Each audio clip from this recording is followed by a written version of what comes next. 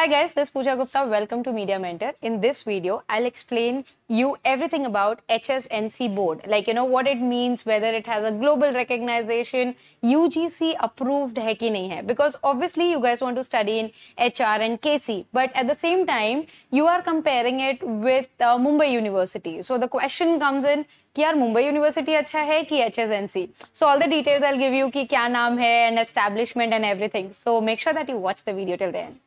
So let me first tell you the full form of HSNC, Hyderabad National Collegiate Board. अब ये जो university है ये बहुत पुरानी है, लाइक से 1992 में it came under Sindh province जब ये ब्रिटिश इंडिया का राज चलता था. After that the Sindh province moved to Bombay in 1947 after the partition and freedom के बाद. अब आप सोच रहे होंगे कि कॉलेजिएट यूनिवर्सिटी का मतलब क्या होता है, जो कि HSNC है. इसमें cluster of colleges come together, जैसे कि एक स्टेट एक सेंटर बोर्ड होता है एंड देन डिफरेंट स्टेट के जो कॉलेजेस है वो क्लस्टर कॉलेज अपना एक कॉन्स्टिट्यूएंट कॉलेज बनाते हैं. तो जैसे बॉम्बे में you talk about HR, KC, एक टीचिंग का भी कॉलेज है जो इसके अंडर आता है. Then RD national is also in the process of getting under HSNC board. So when the cluster of colleges come together, so आप बोल सकते हो कि स्टेट यूनिवर्सिटी और HRD ने 2019 में परमिशन दिया है कि ये स्टेट यूनिवर्सिटी फंक्शन कर सकते हैं. अब ये यूनिवर्सिटी का फॉर्मेशन में आने का रीजन भी है, जैसे सिडनम कॉलेज वेंट अंडर होमी बाबा यूनिवर्सिटी. तो क्या हो गया था, मुंबई यूनिवर्सिटी के अंदर बहुत सारे कॉलेजेस थे एंड आपने देखा ही होगा Mumbai university sometime fail to do the job. I am not criticising it but I am just trying to से कि 700 से 800 कॉलेजेस मुंबई यूनिवर्सिटी से एफिलिएटेड है. दैट्स व्हाई ये जो स्मूथ प्रोसेस नहीं हो पाता उनसे एंड कॉलेज टू कॉलेज वो अपना प्रोसेस चला रहे होते हैं. सो दैट्स द रीजन कि जब ये यूनिवर्सिटी एक क्लस्टर कॉलेज बनाता है, जैसे HSNC के अंदर 4-5 कॉलेजेस है, तो स्मूथ फंक्शनिंग हो जाती है, बच्चों को सही तरीके से सारी फैसिलिटीज मिल पाती हैं. सो अगर आप इस पे डिटेल में पढ़ना चाहते हो कि 2019 में क्या नया लॉ आया when Vinod Tawde was the education minister of Maharashtra, तो ये सारा डिटेल ना मैंने पूरा आर्टिकल डाल दिया है डिस्क्रिप्शन बॉक्स में. आप पूरे डिटेल में पढ़ लीजिए कि सिडनम कॉलेज का जो ट्रांसफर हुआ है, देन आफ्टर दैट HSNC. तो इनका एक एम के साथ ये लोगों ने डिस्कशन किया कि बहुत स्किल बेस्ड जो कोर्स है वो मुंबई यूनिवर्सिटी के अंदर सही तरीके से मॉड्यूल्स नहीं आ पा रहे हैं, बहुत सारी चीजें कॉमन करनी पड़ रही है. तो जो स्पेशलाइज्ड कोर्सेज है, there is also courses in teaching, BEd, DEd, you talk about yoga, all the skill oriented courses, even pharmacy. ये सारी चीजें उन्होंने अपनी तरह से प्लान करके अपना एक सिलेबस लाके जो कि प्रैक्टिकल वर्ल्ड में नीडेड है, ये सारी चीजें ध्यान में रखते हुए ये यूनिवर्सिटी को परमिशन दिया, लाइक HRD मिनिस्ट्री ने भी, एंड देन ये फॉर्मेशन हुआ.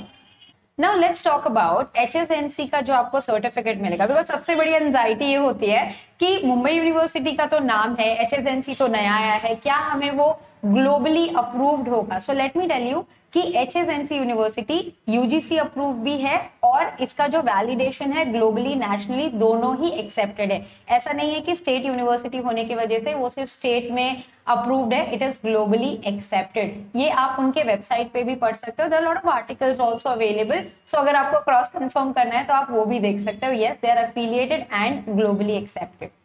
सो गाइज, अभी जैसे कि आपका ये कंफ्यूजन तो क्लियर हो गया कि मुंबई यूनिवर्सिटी बेटर है कि HSNC, दोनों का लेवल सेम ही है. मुंबई यूनिवर्सिटी बहुत सारे कोर्सेज रन करता है and people want to affiliate with the name Mumbai. इसके चलते आपको थोड़ा कंफ्यूजन हो सकता है, बट आई होप ये सारी चीजें सुनने के बाद वो क्लियर हो गया कि वैलिडेशन और अप्रूवल दोनों ही सेम है. दूसरी चीज आ जाते हैं, क्या ये अच्छा हुआ कि HR, KC ऐसे कॉलेजेस मुंबई यूनिवर्सिटी से अलग हो गए. मेरे ओपिनियन में आई फील कि हाँ, अब बेटर मैनेजमेंट हो पाएगा, बेटर कोर्सेज निकल पाएंगे और HR, KC या HSNC यूनिवर्सिटी वो रिस्पॉन्सिबिलिटी लेगा उन बच्चों की कि yes you have to give a quality education. अब ऐसा नहीं है कि मुंबई यूनिवर्सिटी क्वालिटी एजुकेशन नहीं दे रहा है, बट इतने ज्यादा कॉलेजेस एफिलिएटेड है कि शायद मुंबई यूनिवर्सिटी खुद वो मॉनिटर नहीं कर पाता. जैसे फॉर एग्जांपल BMM और BMS ले लो, ये प्रोफेशनल कोर्सेज थे जो कि सिलेक्टिव कॉलेज में दिए जाते थे. But now what has happened is every random college is running BMM and BMS. उनके पास बेसिक फैसिलिटी भी नहीं है, बट वो सेम डिग्री दे रहे हैं जो मुंबई यूनिवर्सिटी की है. दैट्स द ओनली रीजन कि क्वालिटी थोड़ा डिप हो रहा है. जो अच्छे कॉलेज में भी जा रहे हैं या फिर रैंडम कॉलेज में जा रहे हैं, बच्चों की इवैल्यूएशन तो सेम होगी ना, बिकॉज उनको सर्टिफिकेट सेम मिलता है। तो ये होने से whether you talk about सिडनम college का होमी भाभा यूनिवर्सिटी, तो ये यूनिवर्सिटीज अपने एक्शन में आ जाएंगे, ज्यादा रिस्पॉन्सिबल हो जाएंगे, and yes, the quality of education will improve because limited colleges होने से उनका जो मैनेजमेंट होगा, जो प्रोसेसिंग होगा, जो लाइक फैकल्टीज होगी, फैसिलिटीज पे वो ज्यादा ध्यान देंगे, तो yes, that all things will definitely improve। अब ये सारी चीजें तो हो गई पॉजिटिव, ऑब्वियसली हर चीज का नेगेटिव भी होता है।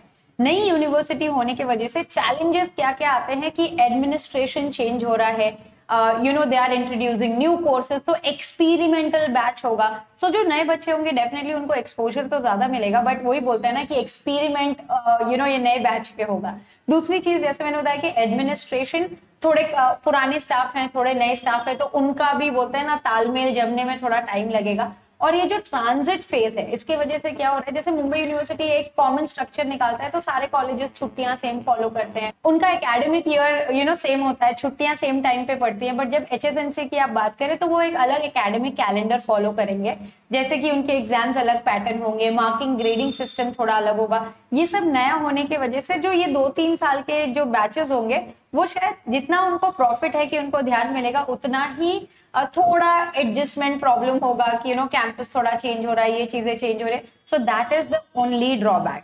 तो यही है कि 30% ड्रॉबैक है बट 80% फायदा भी है। तो in my personal opinion it's a good decision, and who are taking admission in HR KC, please do not worry, they are giving you a quality education, so why you have to worry।